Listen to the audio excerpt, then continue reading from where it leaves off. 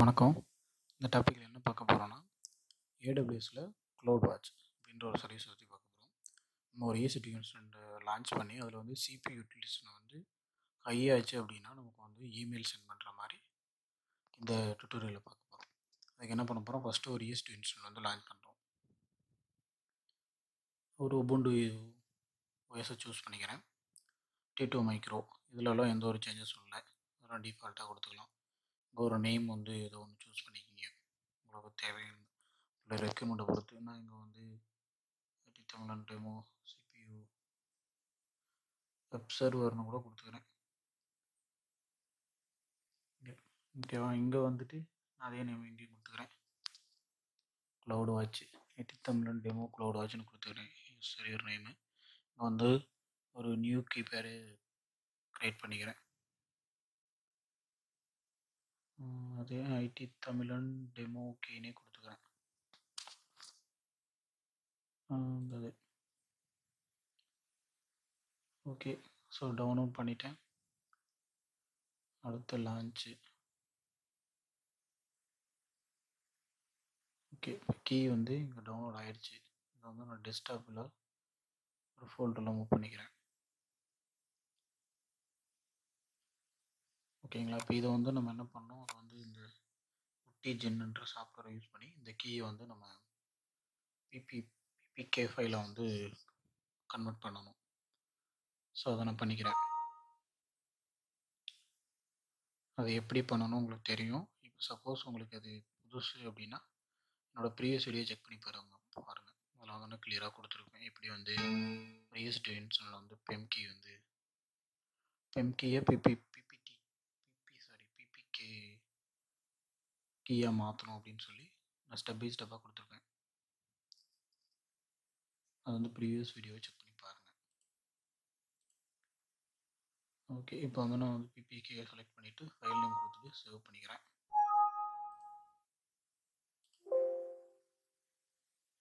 Okay, இப்போ பார்த்தீங்கன்னா save ஆயிடுச்சு. வந்து சேவ் ஆயிடுச்சு. அடுத்து வந்து அதோட பப்ளிக் ஐபி எடுத்து நம்ம வந்து ஓப்பன் பண்ணிக்கலாம். கொடுத்துருந்து கீயை செலக்ட் பண்ணிவிட்டு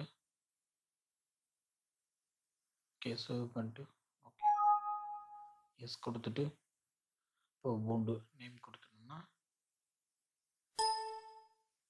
ஓகே சூடோ கொடுத்துட்டு இப்போ உள்ளே போயிடுச்சு. இதில் என்னென்னா, இப்போ எப்போதுமே நம்ம வந்து Cloudwatchனு ஒரு சர்வீஸை கிளிக் பண்ணி பண்ணுவோம். இப்போ நம்ம என்ன பண்ண போகிறோம், இதில் வந்துட்டு டைரெக்டாக அங்கே வருங்க இந்த ஸ்டேட்டஸ் செக்னு இருக்கும். அடுத்து வந்து மானிட்டரிங்னு இருக்கும். இந்த மானிட்டரிங்கில் பார்த்தீங்கன்னா Cloudwatch அலாரம் இருக்கும். இதில் எதுவும் இல்லை, நம்ம வந்து புதுசாக க்ரியேட் பண்ண போகிறோம். இப்போ அந்த Cloudwatch அலாரத்தில் பார்த்தீங்கன்னா இந்த இடத்துல வந்து அந்த செலக்ட் ஆப்ஷன் இருக்குது பார்த்தீங்களா, இந்த ஒரு 3 ஆப்ஷன் இருக்கும் பாருங்கள். இது வந்து என்னென்ன அந்த நம்ம அந்த EC2 இன்ஸ்டன்ட்டில் வந்து என்னென்ன ரன் பண்ணணும், சப்போஸ் வந்து நம்ம செட் பண்ண அலாரத்துக்கு மேலே போயிடுச்சு அப்படின்னா அது ரீபூட் பண்ணணுமா என்ன பண்ணணும்னு சொல்லி இந்த இடத்துல நம்ம ஆப்ஷன் சூஸ் பண்ணிக்கலாம். அதுக்கு முன்னாடி பார்த்தீங்கன்னா இந்த இடத்துல வந்து நம்ம வந்து ஸ்டேட்டஸ் நோட்டிஃபிகேஷன் ஸ்டாட்டஸ் வந்து நம்ம வந்து நேம் கொடுக்கணும். நான் என்ன பண்ணுறேன்னா CPU ஹைன்னு சொல்லி ஒரு நேம் சஜஸ்ட் பண்ணுறேன். அடுத்து வந்து கீழே வந்து நான் அந்த இமெயில் அட்ரஸ் கொடுக்கணும், எந்த இமெயிலுக்கு வந்து நம்ம அலாரம் போகணும்னு சொல்லி. இங்கே பார்த்தீங்கன்னா அது என்ன ப்ரியாரிட்டின்னு சொல்லி கேட்கும், எவ்வளோ வந்து மீடியமாக ஹையா அப்படின்னு சொல்லி. நீங்கள் வந்து ஒரு எவ்வளோ பர்சன்டேஜ் உங்களுக்கு வேணுமோ அந்த பர்சன்டேஜ் செட் பண்ணிக்கிங்க. இந்த இடத்துல இருக்குது பார்த்தீங்கன்னா இது வந்து எத்தனையாவது டைமில் வந்து நமக்கு அலாரம் அனுப்பணும் அப்படின்னு சொல்லி. இப்போ 0ன்னு கொடுத்துட்டிங்கன்னா அனுப்பிட்டே இருக்கும். அப்போ வந்து நம்ம ஒவ்வொன்றுனா ஃபஸ்ட் டைம் ஒவ்வொரு மினிட்ஸ்க்கு ஒரு தடவை வந்து செக் பண்ணி பார்ப்போம், எவ்ரி 5 மினிட்ஸா எவ்ரி 1 மினிட்டானு. இது வந்து டிஃபால்ட்னால மினிமம் வந்து 5 மினிட்ஸ் அப்படின்னு இருக்குது. அந்த இது வந்து டிஃபால்ட்டாக கொடுத்துருக்கேன். டேக் ஆக்ஷன் எதுவும் தேவையில்லை எனக்கு. கொடுத்துட்டு கிரியேட் கொடுக்குறேன். வந்து கிரியேட் ஆயிடுச்சு. அடுத்து பார்த்தீங்கன்னா இந்த இடத்துல பார்த்தீங்கன்னு வச்சுக்கலேன் இன்சஃபிஷியன்ட்னு சொல்லியிருக்கும். அது ஏன் என்ன ரீசன்னா, இந்த AWSல வந்து ஒரு மெயில் அனுப்பிச்சிருப்பாங்க. அந்த மெயிலை வந்து நம்ம வந்து கன்ஃபர்மேஷன் பண்ணணும். கன்ஃபர்மேஷன் கொடுத்தா மட்டும்தான் வந்து அது வந்து ஆக்டிவேட் ஆகும். அது வரைக்கும் இன்சஃபிஷியன்ட் தான் இருக்கும். இந்த பாருங்களேன், அங்கே வந்து பார்த்தீங்கன்னா இன்சஃபிஷியன்ட் தான் சொல்லியிருக்கும், பெண்டிங்னு இருக்கும். இப்போ வந்து பார்த்தீங்கன்னா உங்களுடைய என்ன மெயில் கொடுத்தீங்கன்னா மெயிலுக்கு வந்து ஒரு கன்ஃபர்மேஷன் மெயில் வரும். அந்த மெயிலை கிளிக் பண்ணி நீங்கள் வந்து சப்மிட் கன்ஃபர்மேஷன் சப்ஸ்கிரிப்ஷன் கன்ஃபர்மேஷன் கொடுத்தீங்கன்னா மட்டும்தான் வந்து அது ஆக்டிவேட் ஆகும். அது கொஞ்சம் டைம் எடுத்துக்கும், ஒரு நிமிஷம் அந்த மாதிரி டைம் எடுத்துக்கும்.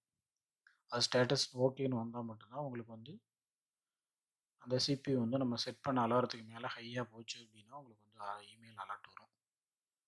அது ஒரு 1 மினிட்டாவது டைம் ஆகும். கொஞ்சம் வெயிட் பண்ணுங்கள், நம்ம ரெஃப்ரெஷ் பண்ணி பார்க்கலாம். ஏன் இன்னும் வரல?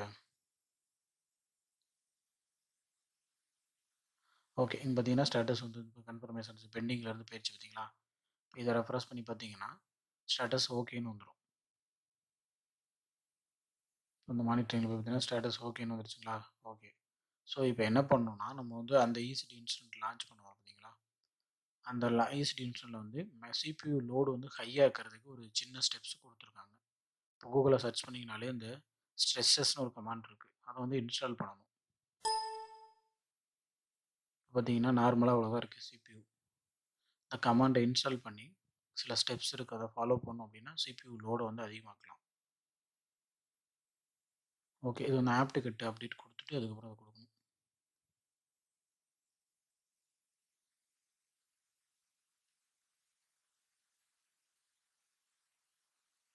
ஓகே. இப்ப இன்ஸ்டால் ஆகுது.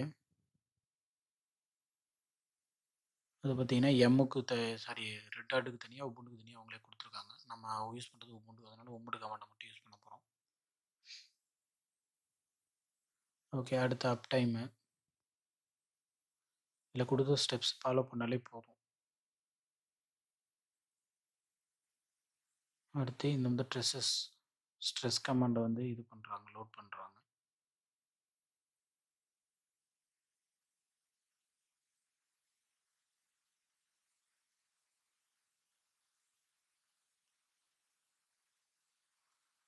ஓகே. அப்பயும் வரல அப்படின்னா, அடுத்து நம்ம என்ன பண்ணலாம்னா, அந்த நம்ம அலார்ம் கிரியேட் பண்ணோம் பார்த்தீங்களா?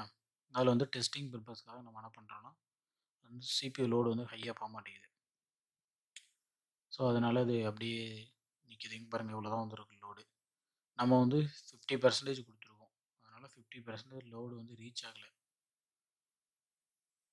ஸோ, அப் டைம் செக் பண்ணி பார்க்கலாம். ஓகே. ஸோ, அடுத்து இந்த இந்த கமாண்ட யூஸ் பண்ணி பார்க்கலாம்.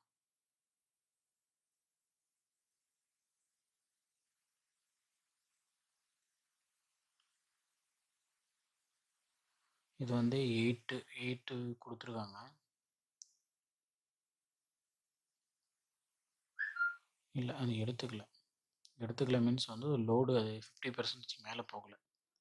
ஏன்னா, இப்போ வந்து ஒரு தடவ போயிட்டு டக்குன்னு சடனா டவுன் ஆயிருச்சுனாலும் நமக்கு அலர்ட் வராது. ஏன்னா, நம்ம வந்து க்ளவுட் வாட்ச் வந்து ஃப்ரீயா யூஸ் பண்றோம் அப்படின்னா, எவரி 5 மினிட்ஸ்க்கு ஒரு தடவ தான் போய் செக் பண்ணி பார்க்கும். இப்போ நம்ம ஃப்ரீயா யூஸ் பண்றதுனால. இப்போ பெய் வெர்ஷன்னா எவரி 1 மினிட் கூட வச்சுக்கலாம். இப்போ என்ன பண்ணலாம்னா, நம்ம வந்து இந்த அலாரம் கிரியேட் பண்ணோம்ல, அந்த மானிட்டரிங்ல போயிட்டு, அதில வந்து நம்ம டைமிங் வந்து கம்மி பண்ணிக்கலாம். இப்போ இங்க போயிட்டு அலார்ம் போயிட்டு பார்த்தீங்கன்னா, நம்ம கான்ஃபிகர் பண்ணியிருக்கோம் பார்த்தீங்களா? அந்த ஃபைல சூஸ் பண்ணிட்டு, இப்போ அதில பார்த்தீங்கன்னா, ஆல்ரெடி நம்ம என்ன பண்ணியிருக்கோம்னு அதில பார்க்கலாம். இந்த எடிட்ல போயிட்டு செக் பண்ணி பார்த்தோம்னா,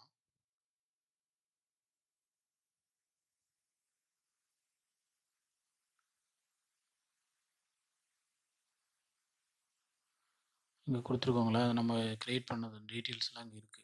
இப்போ நம்ம இத எடிட் போயிட்டு நம்ம என்ன பண்ணுவோம், இன்னும் வந்து டைமிங் கொஞ்சம் ரெடியூஸ் பண்ணிக்கலாம் பெட்டர்.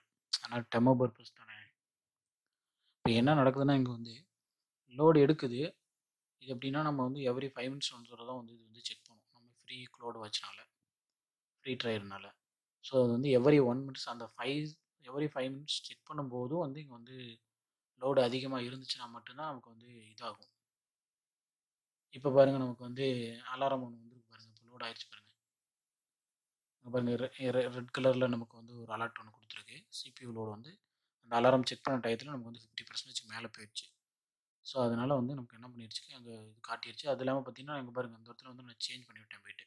CPU வந்து 5 மினிட்ஸ் இருந்தத வந்து எவரி 1 மினிட்ஸ் மாத்திட்டேன். அதேபோல வந்து 50% குடுத்தது வந்து 25% மாத்திட்டேன். ஏன்னா, நமக்கு வந்து 50% ரீச் ஆகல. அதனால மாத்திட்டேன் டெஸ்டிங் பர்ப்பஸ்க்காக. இப்ப பார்த்தீங்கன்னா, நமக்கு பார்த்தீங்கன்னா, ஒரு அலாரம் வந்திருக்கு பாருங்க. Alert message. நமக்கு பார்த்தீங்கன்னா, ஒரு அலர்ட் மெசேஜ் வந்துருச்சு. ஏன்னா, CPU லோடு 50% 25% மேல போயிருச்சு. இங்க பாருங்க நமக்கு ஒரு மெசேஜ் வந்துருச்சு. ஸோ, இதான். இப்படி தான் வந்து நமக்கு ஒரு மெசேஜ் அவங்க வந்து சென்ட் பண்ணிரும்.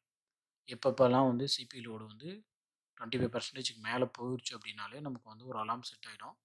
மெயில் வந்து சென்ட் ஆயிரும். இதே வந்து அந்த ஆக்ஷன்ல போயிட்டு நம்ம குடுத்துருந்தோம்னா, இப்போ வந்து ரியல் புரொடக்ஷன்ல வந்து ஒரு 55% மேய்ச்சல் ஒரு 95% மேல போயிருச்சு CPU லோடுனா எதுவும் பண்ண முடியாது அப்படின்னா, ஆட்டோமேட்டிக்கா அந்த இன்ஸ்டால் வந்து ரீபூட் பண்ணி விட்டுரும். இந்த இந்த க்ளவுட் வாட்ச். ஸோ இந்த மாரி நெறையா சர்வீசஸ் பெனிஃபிட்ஸ்லாம் இருக்கு இதுல. இந்த AWS க்ளவுட்ல.